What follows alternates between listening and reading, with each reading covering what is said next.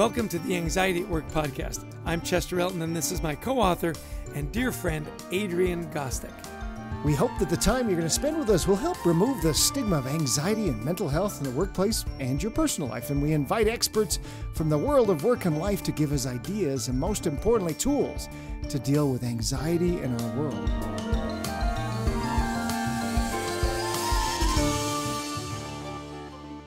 And our guest today is our new friend, David Plink. David is CEO of the Top Employers Institute in Amsterdam. David is an experienced CEO with 25 years of experience in general, commercial, and change management in global, results-driven companies in the HR space. We are delighted to have David on our podcast. Welcome, Dave. Thank you so much. I'm very delighted to be part of the podcast and very excited to have received the invitation. Well, David is joining us, as Chester mentioned, from Amsterdam today, and his company is all about improving the employee experience. So, David, a lot of that is about that you work with is better managing change. And I think you say, look, leaders like us, we do a lot to create anxiety in our teams about change. So how can leaders better improve the change process? Because every organization is going through change. Yes, indeed. Everyone is going through change, and that's kind of the constant in our day and age. So one of the things that we observe from our vantage point, we look at top employers around the world and we survey them based on the conditions they create for their people. So often that involves implementing new policies, implementing new procedures, and effectuating the overall strategic updates to those companies. And what we see is kind of a subset of really, really good companies. So luckily, we see a lot of things that are going well at these companies when it comes to change and avoiding anxiety. But a few of the pitfalls that they're trying to avoid are around communications mostly. So infrequent communication, unclear communications, and also just kind of beating around the bush. When you have a message to tell that is not positive, just do it rather than circumventing it and sugarcoating it. So that's something that we often see in other companies as well. Indirect communications, and particularly something we'll touch upon as well is the lack of employee involvement in change processes. So these are things that we observe in the wider world around us. Lots to improve still. Yeah, that's a great segue into my question, actually, because you say that talented employees want a voice in strategic decisions that are normally left to the leaders. We're going to make the decisions, then you have to deliver on that promise. So walk us through this idea of how we can be more inclusive in idea generation in our teams and make it safer for people to bring those ideas to leadership. Well, I think one of the first steps is to recognize that people within in the trenches that actually are in daily conversation with clients or patients or partners or whoever they're in touch with, these are the people that have often the best ideas. They connect with the market. They connect with their peers. So I think the first thing to do is acknowledge that the best ideas come from employees. That's what the company is founded on. And the thing is, it also engages people. When they're heard, when their ideas come to life in real strategy, the chance that that'll be absorbed and adopted is much higher. And we see some great examples from the community of top employers.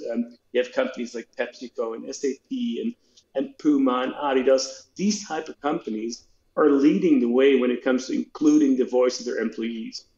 And just two examples that we see, particularly in the DE&I space, is that these are strategic topics for many employers. And we see that 75% of top employers currently seek employee input into their ethical standards, into their diversity policies, into their inclusiveness policies. And that is compared to about 55% 2 years ago. So you see that the employee input in these strategic topics that determine the course of the company, that determine the attractiveness of the company as an employer, are definitely guided by employees. Yeah, but a lot of, pushback, David, because sometimes managers will say, yeah, but if I listen to my employees, I don't use their ideas, they're just going to get all upset. It's more hassle than it's worth, right? So how do you overcome that reluctance? And by the way, David, what he's describing is when I give Adrian a good idea, his reaction to my idea. Well, I think one of the things that that you mentioned is that reluctance, because managers sometimes tend to think the best ideas come from them. What helps in there is kind of have an early feedback loop. So to make sure that you touch ideas of employees at an early stage and solicit their ideas at an early stage, because then you're still kind of in the brainstorming phase, and it's much easier to say, well, let's accept all ideas as equally valuable and then sift through them. But if you come up with ideas as management, introduce them, and then at some point employees will come up with all kinds of ideas, it may be too late. It may be you're too far in the decision-making process. So really that early feedback loop, that's something that we see happening at many of our clients. And also increasing the frequency of the contact with employees. So ensuring that this is not a one-off, like there's a town hall every quarter and then you can raise your hand.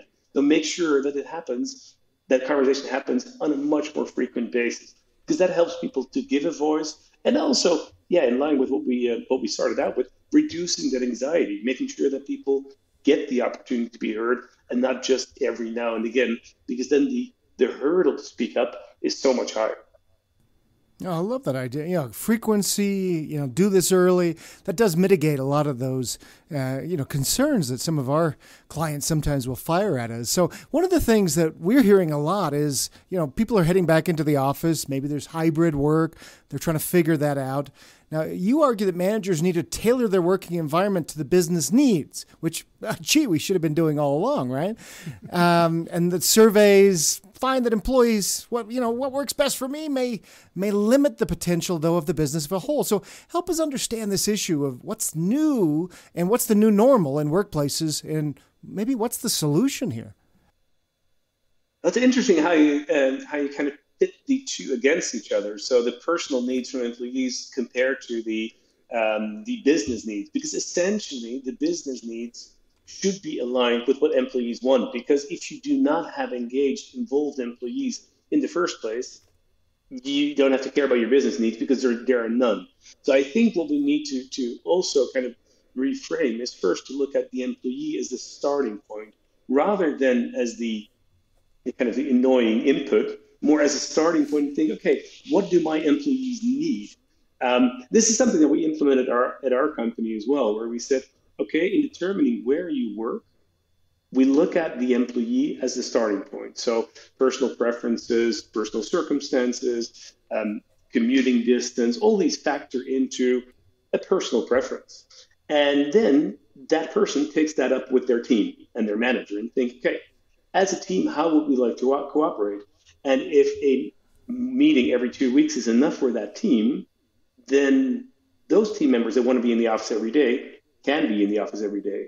But those team members that feel once every 2 weeks is enough, that's also fine. So it needs to kind of fit in within the team. And then above that, you have company and client perspective. So we look at what is important for the company, and does the personal preference, the team preference fit within that. So I think it's kind of turning it around, starting with the employee rather than with the business needs. And obviously, if you work in hospitality, if you have a restaurant, if you have a factory, yes, this discussion is completely different. So we are talking more about firms that have the ability to have that flexibility. I really like that idea of the employee first, because that's completely 180 degrees from traditional, right? Here's the role, fit yourself into the role, as opposed to here's who you are, we've got a great role for you, right? So you talk about, making it safe for ideas and so on. We obviously, our podcast is called Anxiety at Work. So what's the role of mental illness? Mental illness? That's not a good way to express that, Adrian. Mental wellness. What is the role of We mental talked about wellness? Editing before, David, and there will be some editing. We may want to edit that one out, yeah. And mental fitness in the new world of HR.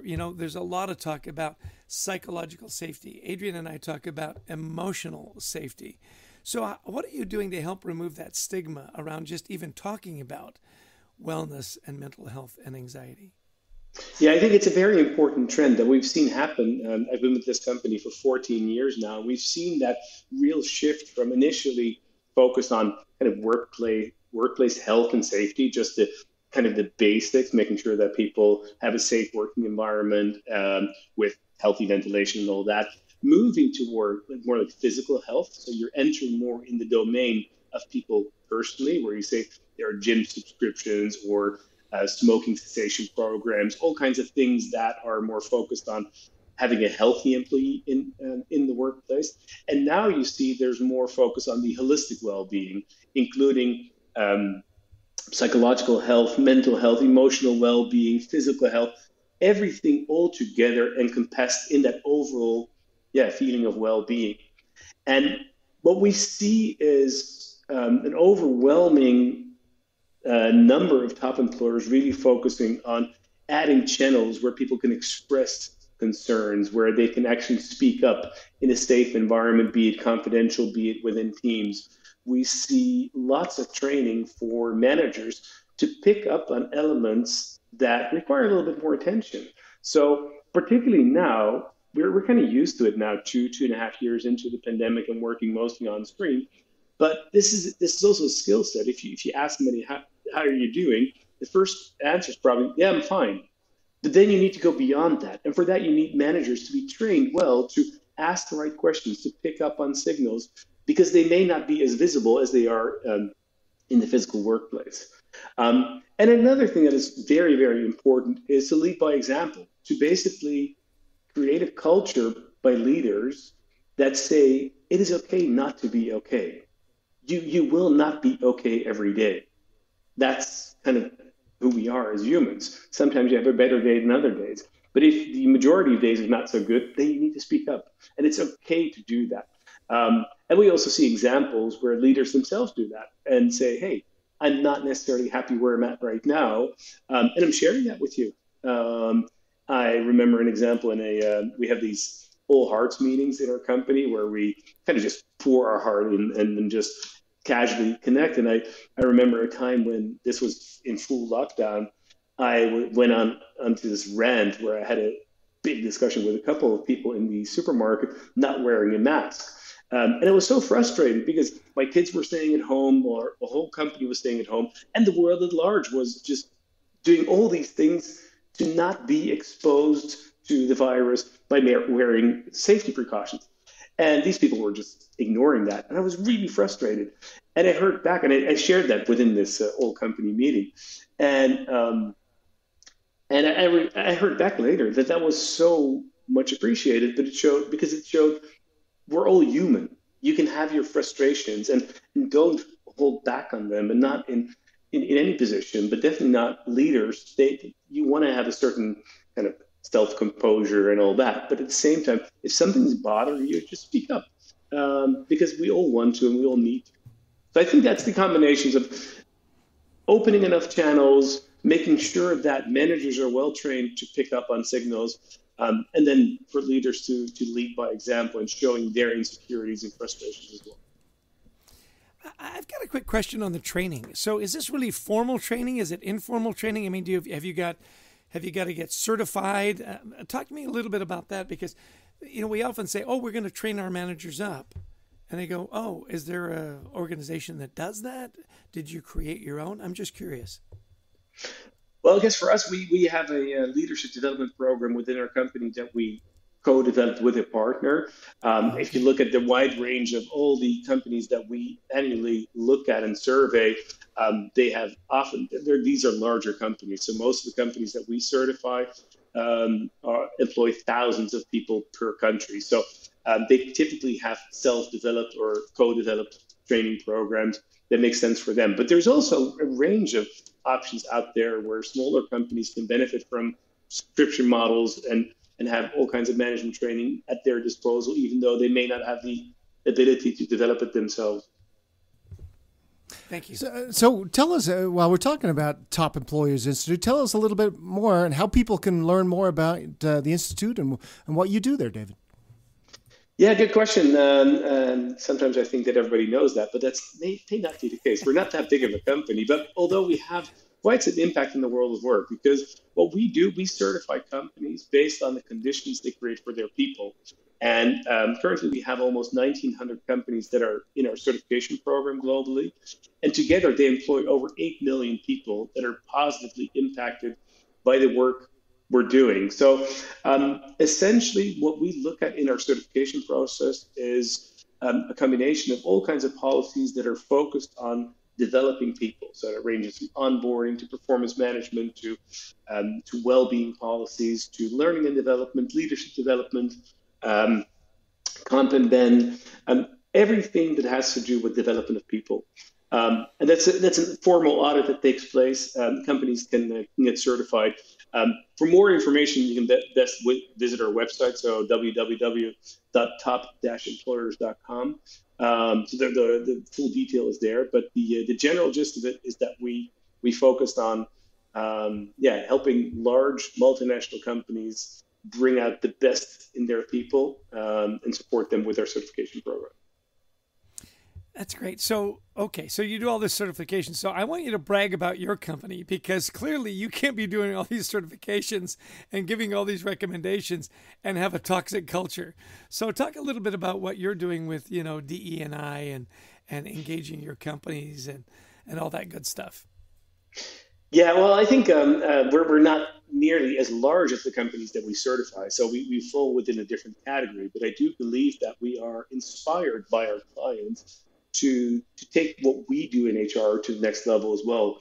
And I think the example I just mentioned on the way we look at hybrid work is one of them, but also elements within using the employee voice. So when we launch new initiatives, when we look at things like an org design update that we did last year, or product innovation, developing our own employer brand, we typically tap into our wider employee base. And people are very enthusiastic to play a part there. So I think in terms of using our employee voice for the advancement of our company, that's something we do a lot. And I think in terms of DE&I, one of the things that I've been a strong advocate for over the past years is to really make sure that we represent our company well through our leadership. And that's something that we made quite a big change in over the past years. So back in 2017, we were kind of on the cusp of a new growth wave. And we had a small board, like 3 people, 3 guys, 3 Northern European guys. And at the time, we started expanding our leadership team. And I'm super proud to say right now, we are a team of 7.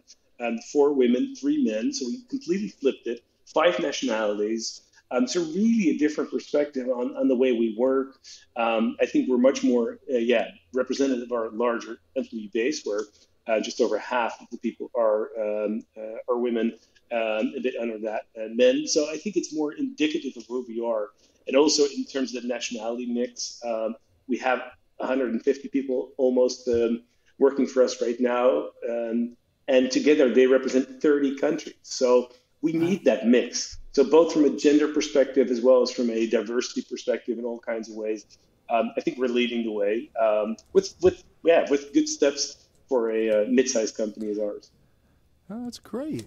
Okay, but you're a busy CEO, 150 people in your care. There's a lot of demands on your time. So walk us through how you keep your holistic health healthy.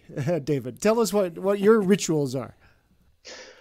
Well, one of the rituals is something that I picked up from a book and an exercise I did a few months ago, which is called Hell Week. And Hell Week is what they use in the Marines to get you onboarded.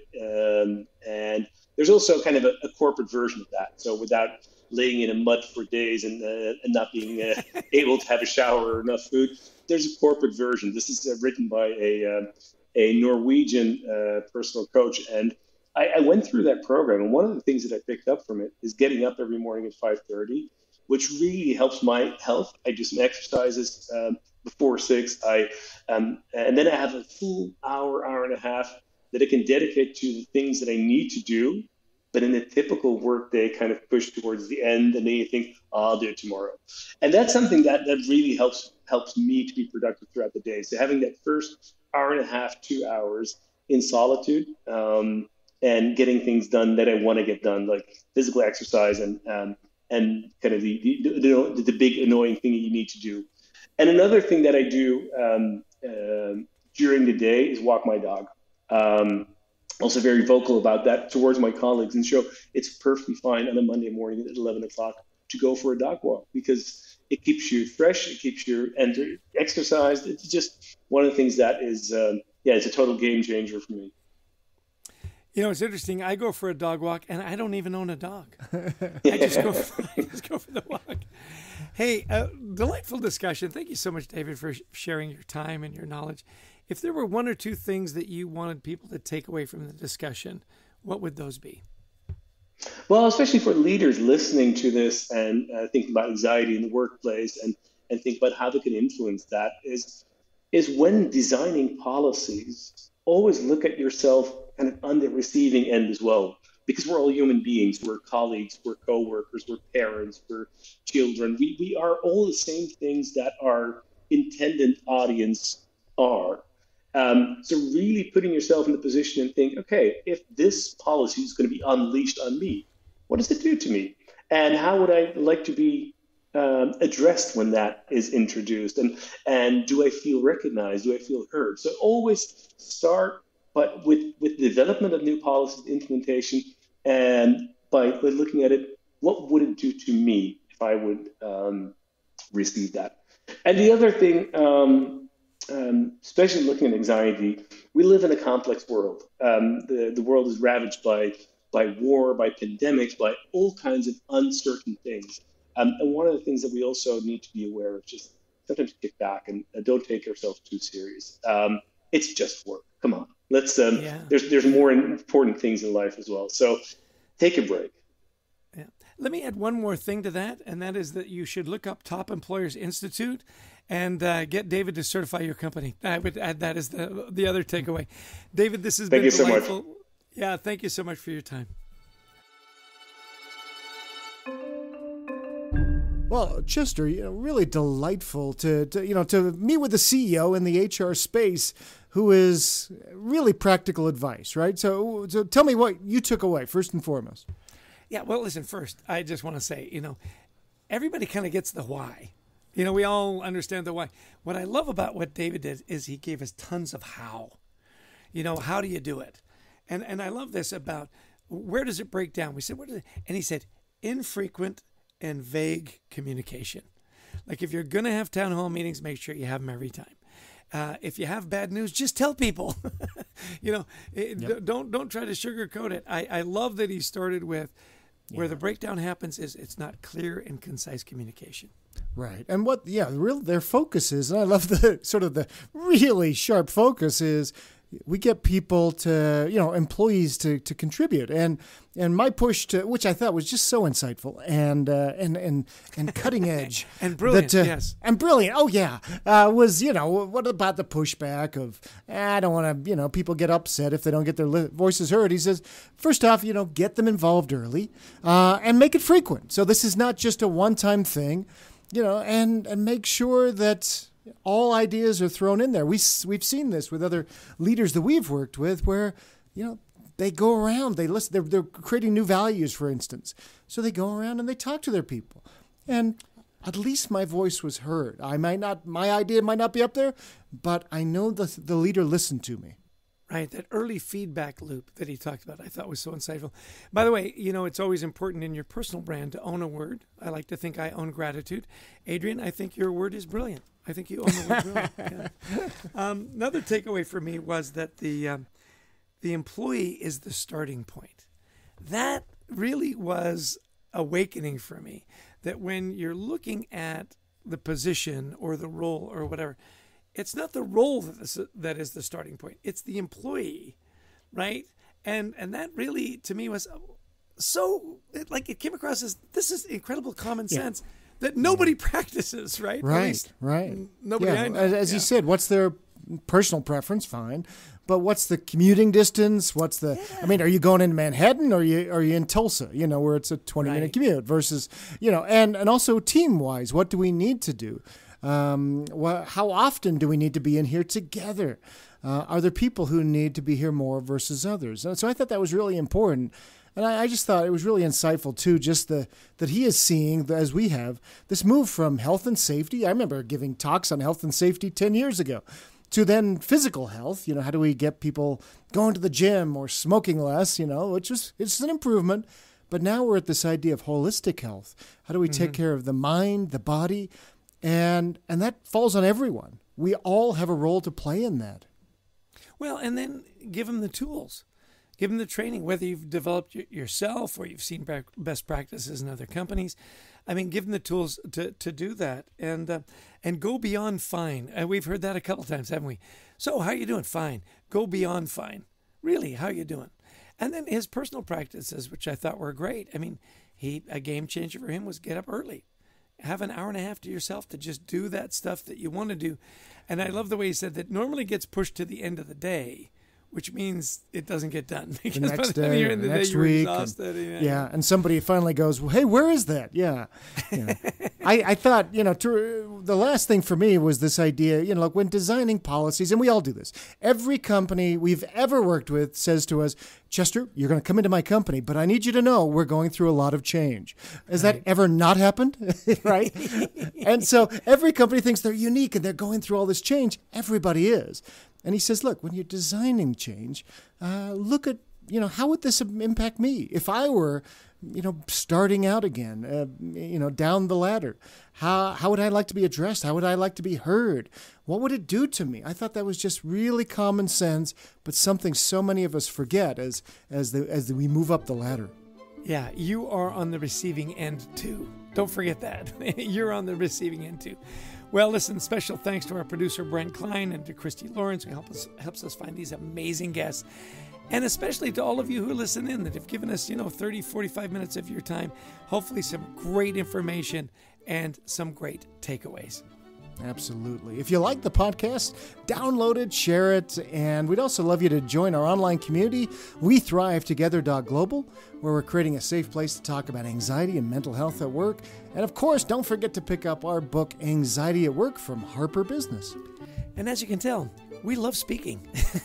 And not just on podcasts. We love speaking to audiences around the world, virtually or in person, on the topics of wellness, resilience, and anxiety at work. So give us a call if you'd like to have us talk to you and your organization or at an event you're planning. More than anything, thanks so much for tuning in. It's been a great session. Lots of good takeaways. And thank you, Adrian, for your, how do I say this? Brilliance. Oh, that's a great word. Yeah. Hey, thanks, everybody. Until next time, we wish you the best of mental health.